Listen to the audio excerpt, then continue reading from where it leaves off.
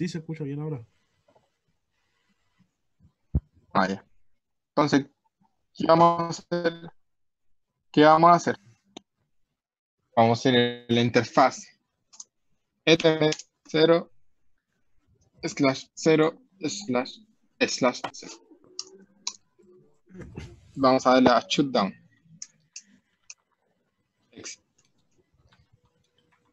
Entonces, ¿qué pasa acá?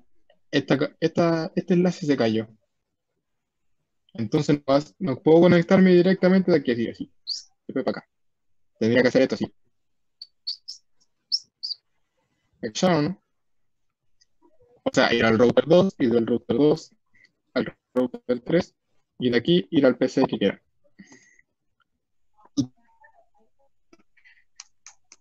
Y eso debería estar listo con el RIP. ¿Se acuerdan cuando nosotros fuimos al RIP y pusimos el comando redistribute connection? Cuando pusimos, no, connected. Cuando pusimos ese comando, en teoría se debió haber compartido las conexiones que tenía cada router con cada router. Y eso debería estar listo. A esto me refiero, lo del enlace. Entonces, si ahora hago ping a este PC, al de Marcela, 10.0.0.2, debería responder. ¿Viste? Respondió. 5 de 5.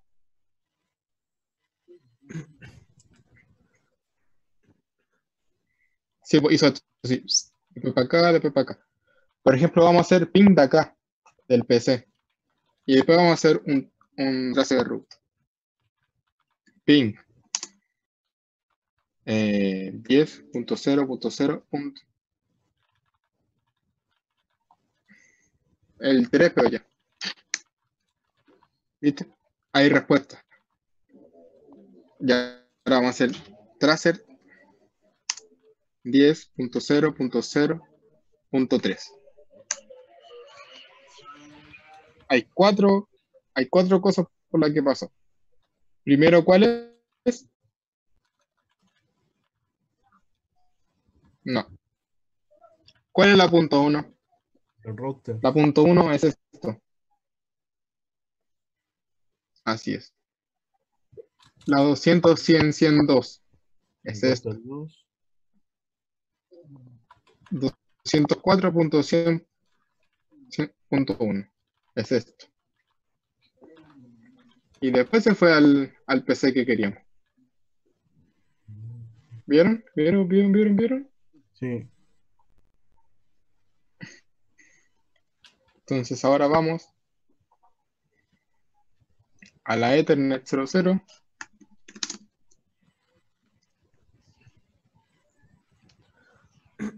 Bueno, me faltó el intro. Y ponemos un shutdown.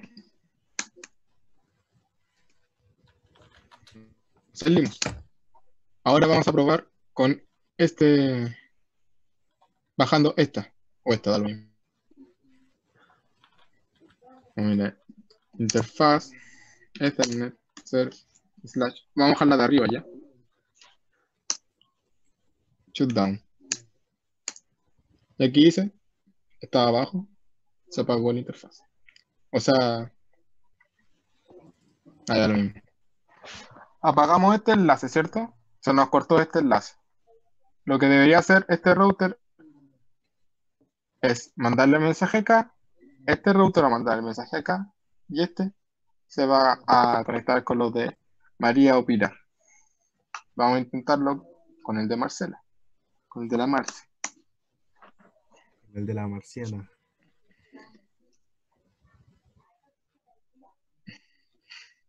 ¿Qué pasó? Te quedan 2 minutos y 40 segundos. Ya. Entonces vamos a hacerle ping a la 145.100.0.2 y nos responde.